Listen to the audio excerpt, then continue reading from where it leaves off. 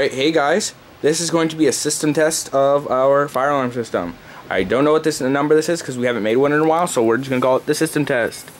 Still have the panel. Probably not going to do anything extraordinary to that thing anymore. We're really not going to do anything really big to the system anymore. It's just going to stay like this pretty much. But the reason I wanted to make this video is because we got a bunch of new poles. Most of them were all free, but we just had to pay shipping for them, $5.95. So thank you. I don't know who sent them to us. I'm sorry, fire alarm store or something like that. But thank you so much for them. They're very nice. A lot of them are broken. Oh well, a lot of them he was giving away were just like broken, or you know, they were missing a few things. But we were able to snatch some good stuff like this. It's pretty much the FCI. I don't memorize the model anymore. It's pretty much this one, you know, the lift and pull. I also got this one. It's broken because the hinge isn't in there, but it's the fire. Let's see if I can find the door to it. Can't find it. It's MS2. Pretty much the MS2, I think, but a step before it. So it's pretty much the BG8. BG8? Yeah, BG8, where you just gotta pull. Very good condition. We have the RS up there, always going to be there. We also have this Honeywell, interesting Honeywell pole station. I don't know what that one is either, but it's in very good condition. I don't like the lock system though, because you actually have to kind of go behind here in order to open it properly. So I'm going to try to do that. I'm going to try to get to all the pole stations today. So excuse this mess, please. Turn this light on. And then here is a Silent Night model of the BG8, also from him. It's very nice. Yeah. Let's see here. We have got a new door. I'm trying to push this to open the electric strike because this doorknob doesn't work. It broke because my brother got this for Christmas.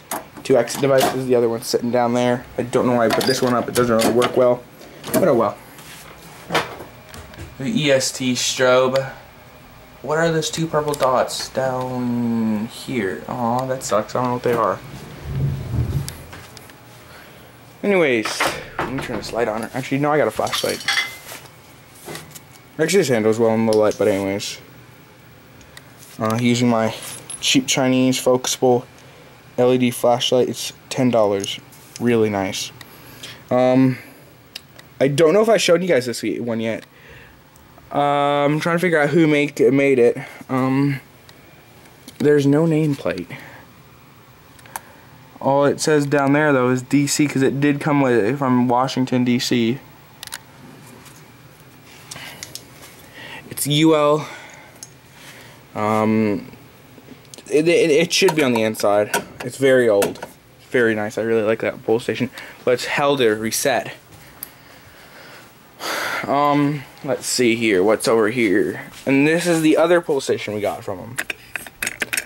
As you can tell, it's in kind of crappy condition, but it's a game well. We're trying to fix it. It came with a broken, let's see if I can actually open this without setting the system off. Okay. This is the innards of it. I don't know what's going on here. Normal. Let's see here. Actually, I could probably see if I could pull that. We'll see. We also got that. The switch broke. It came broken, but it was free, so I'm not gonna complain. It's kind of dirty, but we'll clean that up. All right. So, what pole station should we actually? I'm really eager to do this one. It doesn't lock right now, so we're using Tyvek tape. Let's get her started. If this doesn't pull, we'll just... Actually, one thing I forgot to show you guys before. The alarm over here. I bet you... It is the... EST LED fire alarm. Sure. The Genesis LED, so... That's that. Anyways, let's go ahead and pull this. And then we have the Spectre Alert Classic Chime Strobe, which is set on high volume, 500 hertz. So it's actually really quiet still, but see if it'll actually activate. Oh, it did. As you can tell, the tape didn't really hold up well, but it does work. We'll get another inside look at that in a minute. You can see how long this is a much longer flash.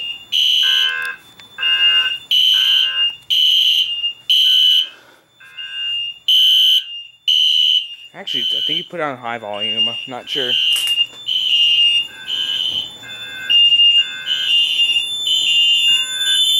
That's NAC 1 trouble. Battery trouble. We have the batteries, we just disconnected them. Because we may need to work on it or something like that. Alright, now while this is silenced, again, excuse the mess. Let's take a look at the inside of here. This is actually out of a 270 SPO, 270 SPO, that switch. But yeah, so this is pretty much, it actually kind of works like a 270 SPO. How it, like, you just flip it and then it just knocks that switch up. So, close this. Sorry about the camera. Hard to do it with one hand. We're gonna need to fix that because it's a really nice pull station. Since I don't want the alarm beep, the panel beeping, because NAC 2, it goes crazy with NAC 2 troubles, or NAC 1 troubles. We're just gonna, I want to get to all the pull stations today to show you. Put on low power and see if I can get this. Just pull down. That's it. Very little distance.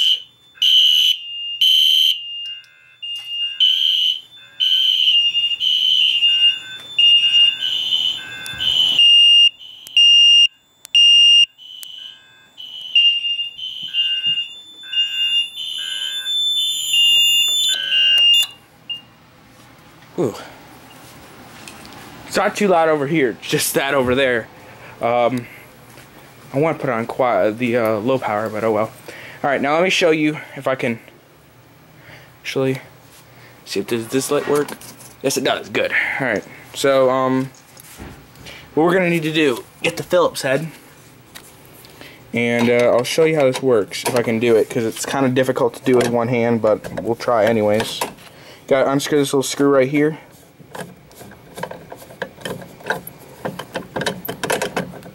And, yep. This is the inside. L&Co. Incorporated, Washington, D.C. Cat 5D. So it's pretty much, you just, what it does is it, and the alarm's not going to go off again, so it just when you pull it down, it's just taking this little thing, I believe it's right here, it's actually got a brake rod in it. Anyways, what this does, I believe it just pushes it down. Very simple. Now here comes the hard part, resetting it. You gotta get in the very right place, or it won't do anything. So I'm trying to do this with one hand, but it's not really working out well, so we'll see. Back to normal. It is very loose, so I don't know why it just stays loose like that, but oh well. Okay, now let's go to the Silent Night. I should put the BG8 up right there. Instead, we could have had a BG8 knockoff party. But anyways, fire alarm. Ooh, hard to pull. Okay, there we go. Now I'll go reset that now.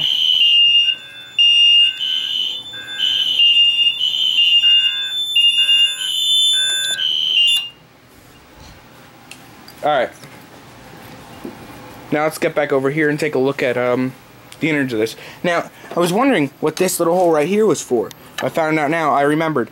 This came as with a broken adjustable module, which that works out very well in our favor because we have a conventional panel. So, it's still got that really long button and model SD500-PS. Now, if any of you guys are wondering how a BG8 works, I know I used to wonder. Oh, by the way, here's the date code. Oh wow, it was made in I think it was made in November 2003. This thing's very well conditioned for its age. Anyway, so pretty much how this works. Okay, I used to really wonder how this works. Push it back up, nothing happens. Stays down. By the way, I'm not a big fan of these because somebody could just, oh, I accidentally pulled it, tape it closed. They were desperate enough. But anyway, so pretty much what happens is this long, that long thing on the key pretty much latches behind this metal thing right here. So you pull it, and then this button, when it opens up, that's how it works. So, if you were wondering, I gotta get the keys out. Put this at the Silent Night. Just gotta get the SC10 key. Now this is kind of finicky key. Can't put any pressure on it, or it won't turn.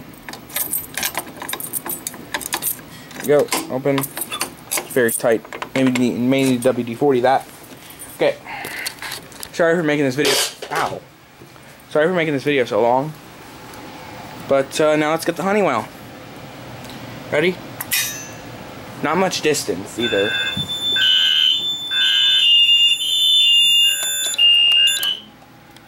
Now I'm going to show you our makeshift way to reset it. Now I figured out. You'd think, okay, stick the little flathead in here. It doesn't open. You gotta stick something really small in there. So what I gotta do, I gotta like do this thingy back here. It's like a little push to the side and then push.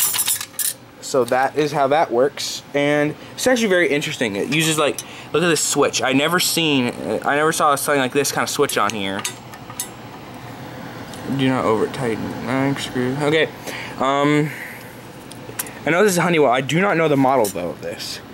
It's somewhere back there, but let's see, how does this reset? So pretty much, oh, it's already reset. It resets itself. Pretty much what it does, of course, pull it, and this pushes that switch down. So that's that. I don't know what this little door is for, but well. All right. Last but not least, the other generic BGA. Now, for some reason, I really like this one. I don't know, it just looks really nice.